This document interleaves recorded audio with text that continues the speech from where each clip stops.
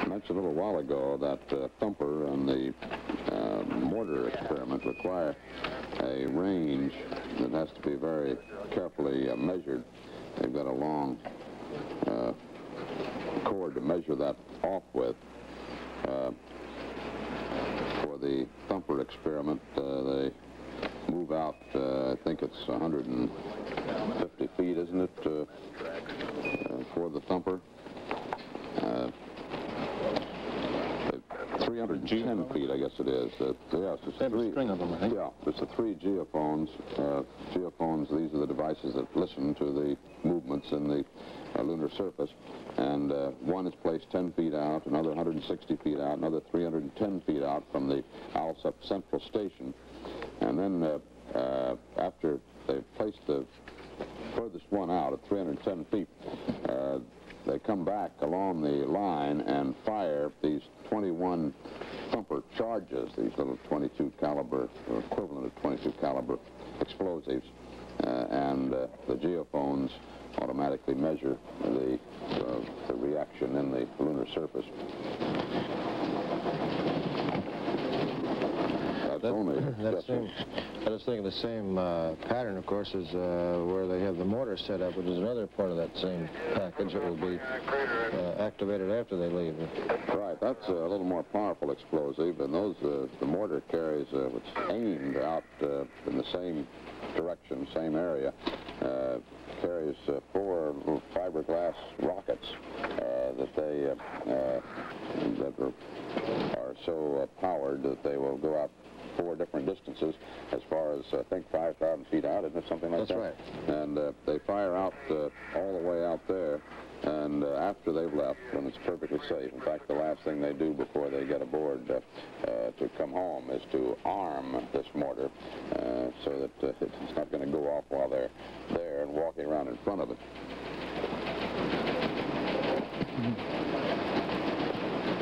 I can see that this is going to be a considerably slower process than I expected. Have you started it yet, Al? Stand by.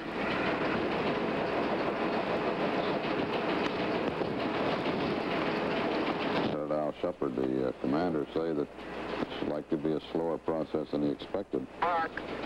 Camera's running 6 frames per second. Roger. Shepard has just turned on the 16mm camera. One of the documentation film cameras. And for reference, Al and Ed, you're about 29 minutes behind the timeline at this point, over. 29 minutes behind the timeline, that's quite a lot. That'll lead up their slop in a hurry. Yeah, they've got about an extra half hour, they believe, in Okay, there. Ed is working on the central station and going over for the sub-pellet. Houston, the RTG cable temperature is 175 degrees. In their portable life support system, they have about an extra half hour beyond the 4 hours of the program, but they've just eaten that up. Now, if they just finish their program, get back on schedule, from here on out, stay with the schedule, they've already eaten up that half hour. And Ed Mitchell, of course, or Al, both were saying that they feel it's going to take much longer than they anticipated. This is typical when you have a lot of experiments. You try to do all you can, and you pick out the best ones and go on and plod away doing them in order. I think that big dish-like looking thing we see there is the superthermal ion detector, isn't it? You know? That's the one that also catches charges of the ions as they pass through the lunar atmosphere, such as it is. Oddly enough, it is not a zero atmosphere. There are particles and there's some outgassing apparently that can be detected with super sensitive equipment, and that's what they're deploying now. It'll take a long time to get the data correlated. We'll deploy the experiments before powering up the central station. It's hard to achieve a perfect vacuum. Yes. This is why we come out of Earth orbit eventually. Almost everything we've had up there eventually pounds runs against 1 or 2 molecules a day and eventually slows down and has to come back in again.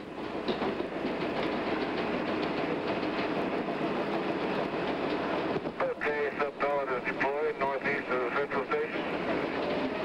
Again, one of the things that Stuart Roosa is doing up there in the command module Kitty Hawk right now today is trying to get a picture of a point out in space.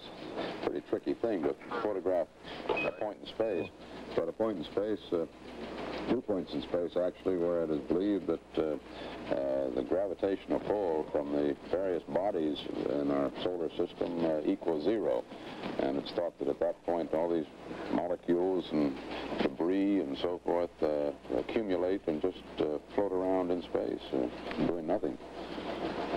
We've lost the color television picture for a moment, as was expected. The tape converters went out of tape again, and as you see from Mission Control, they're looking at what we call in the television business color bars. We'll get the picture back very shortly. But they are running a half an hour now, almost behind schedule in deploying these scientific experiment packages on the moon. But the flight of Apollo 14 certainly seems to be going very well. I mentioned Stuart Roosa, who's up there flying around in the Kitty Hawk and has a nice lonely day more left up there before he's rejoined by the men of Antares. He is a long-time pilot, loves flying, great test pilot, and says that he rather likes flying alone. He always thinks and has always thought an airplane should be built with just one seat anyway, so he's got the perfect assignment for this particular flight. He did note before taking off that he would kind of like to kick around little lunar dust, as he put it, but at the same time he seems to be very happy to get a flight. And since there are a lot of astronauts in Houston who have trained long and hard for these missions, and with the cut-down program are likely not to get a flight at all, Roosa is indeed glad to be up there. He's got these photographic experiments to make today. We have not had any word from Mission Control in Houston, although we have asked as to whether or not he was able to see the landing of the Antares earlier this morning. It was hoped that he would. He was due to be within viewing distance of it, and it was hoped that he'd be able to get some pictures. And now we haven't, as we say, had confirmation whether he either saw the landing or got pictures from his circling Kitty Hawk. This spot in space we were talking about just a moment ago, what is it precisely that it would prove if they got some pictures out there? What would the pictures show? Well, they would show that the debris existed in these spots, which has been a subject of considerable controversy. Years ago, Kordaluski, a Soviet bloc scientist, reported clouds of debris in this area, or in these areas, and the so-called Kordaluski clouds were searched for by many other astronomers, and they could not find them except for a few. And they came and went, a bit like, I guess it was a bit like looking for elves. And there's been a continuing controversy. Those that see them believe them, and those that don't. It's sort of the Sargasso Sea of space, I guess, isn't it? Where all yes. Debris would catch up and park there for a while. I guess the big question is, will it park there long enough yes. to make for a concentration that you could detect? There certainly should be some concentration, but it may not be detectable. With each flight, we're learning a little bit more about space and what's out there and the effect on man, particularly on this flight, where there was a very detailed experiment to see if they could pin down the cause of little light flashes that were being seen by the astronauts, particularly in the darkness on out there in space on the trans-lunar flights. And indeed, with some detailed experimentation in advance as to identification of shapes and of that intensity of light. All three of the astronauts in the Apollo 14 on the way out were able to identify these cosmic flashes as they closed their eyes in the dark, are cosmic. They don't know that. These flashes that they think may be cosmic light. And if indeed this is happening, while they say that it's, they don't believe it could be serious in flight the duration of these moon missions, they're going to have to consider it very carefully for longer flights in space. We're talking about those grenades, and we have our color picture back, as you note. The grenades that they're going to be firing up there from the mortar box in the seismic tests. Well, after Antares leaves the moon, it sets off the grenades. They will be read by the seismometer that the astronauts are leaving on the surface and are, in fact, deploying right at this very moment. Nelson Benton has a demonstration of that experiment out at Grumman Aerospace. Nelson?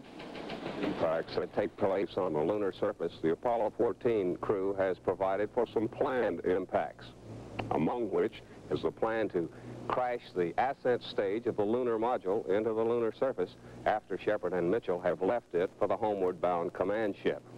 And among the scientific station that is left upon the moon's surface to measure, among other things, moonquakes, is being left behind a set of high-priced fireworks in what is called the mortar box assembly. Long after Apollo 14's departure, the mortar box antenna will pick up the command from the ground to fire one, a $20,000 grenade that will travel 5,000 feet and create its own disturbance on the surface. Later, another grenade will be fired, 3,000 feet this time. At another interval, one will be fired 1,000 feet. And still another grenade will be fired a distance of 500 feet. Their seismic effect will be measured by the moonquake equipment left at the scientific station, and that data sent back to Earth from the transmitting unit of the array of experiments left on the lunar surface. The firing of these rocket-propelled grenades is designed as yet another means for scientists on Earth to study the moon's structure. And the grenades may be fired at an interval of 1 hour, less or longer, depending on when the scientists want them triggered.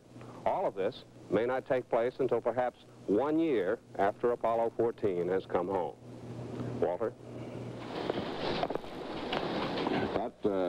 That station will be reporting back for a long time. The thermal nuclear energy package that will power the station will last a lot longer, actually, than some of the other instruments there on the moon. The plutonium-238 that is in that nuclear energy generator has a half-life of 90 years, which is a very, very long time, which is one reason it was chosen. That and the fact that it's a fairly inert form of radioactivity, can't do a lot of harm, but does create enough heat so that just by its own decay processes to power this electric station. You know, I'm somewhat intrigued, Walter. Al Shepard's quite a golfer. I think he might be tempted to put out a mortar shot himself up here. I'd be very anxious to see if he does with a simulated golf ball. See what the astronauts, there they are. Just can't feel it any longer. Let's do this. Hold it perfectly level. Oh, good. I want to just get the sun shadow in there. And you had it for a minute. They're working hard. As I said, they're finding this more difficult than they thought. And the heart rates read out just a short while ago show Shepard at 90 to 100, Mitchell at 100 to 120. And that is a reflection of the workload that they're carrying. When you think of Al's original heart rate at 80, that's a good 20% increase in that sense, and could very well indicate that he's really putting out. Incredibly, during the landing this morning, which must have been exciting, Shepard, they said, had a heart rate of 80 at that time. It was not normal. He went up to 115 or so for liftoff. I forget what the exact figure was, but it was high. Would be parked for this activity.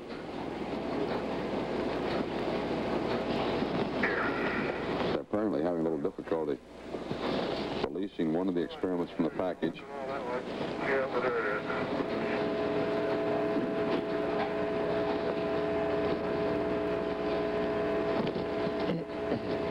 I say it's that suprathermal ion detector experiment. I thought that was the one they already had up there. But it's not the information I get here now.